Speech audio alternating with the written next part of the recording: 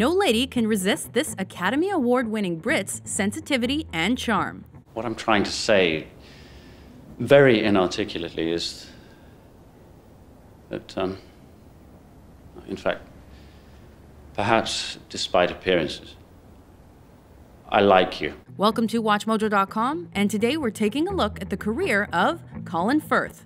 Colin Andrew Firth was born September 10, 1960, in Greyshot, England. Firth spent his early years living in Nigeria due to his father's job as an academic lecturer. Eventually, the family relocated to St. Louis, Missouri when he was 11.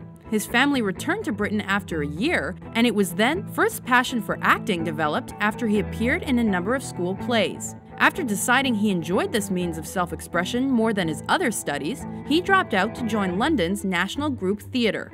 By age 23, Firth was cast as the replacement for Daniel Day-Lewis in the stage play Another Country, and returned to star in its 1984 film adaptation.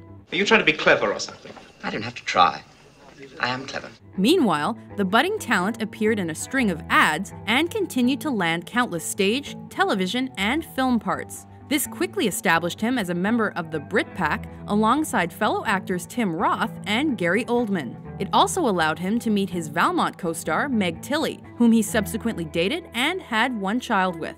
By this time, Firth was already a busy actor. He then made waves internationally when he brought the character of Fitzwilliam Darcy to life in 1995's miniseries adaptation of Pride and Prejudice. Well, at least in that I may defend myself. This role widened his appeal so much, he was then cast in films like The English Patient, Shakespeare in Love, and Bridget Jones's Diary. Oh God, I'm sorry. I really am sorry. That well-received comedy earned him a European Film Award for Best Actor in addition to several other nominations. Firth then chose to take on a variety of dramatic roles in order to avoid being typecast. The most notable of these parts was his portrayal of German Wilhelm Stuckart in the 2001 World War II television drama Conspiracy. In that BAFTA and Satellite Award-nominated role, he played a hesitant Nazi Party lawyer who was charged with rationalizing Germany's practice of eradicating the Jewish population. Not only who is a Jew, but how in each defined circumstance the Jew is expunged from society, the government, the economy, through ordinances.